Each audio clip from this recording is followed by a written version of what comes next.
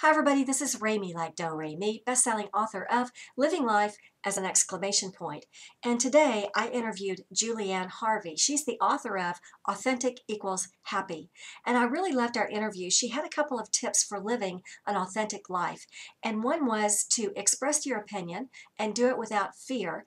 And don't worry about people not liking you, because you can express your opinion gently. You can express your opinion with kindness.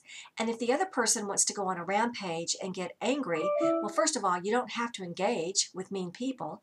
But if that happens, just recognize that they're obviously sitting on top of something they feel passionate about. And you can always validate that. So I thought it was a great tip to express your opinion and do it with kindness.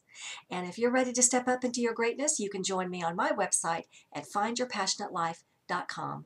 Bye.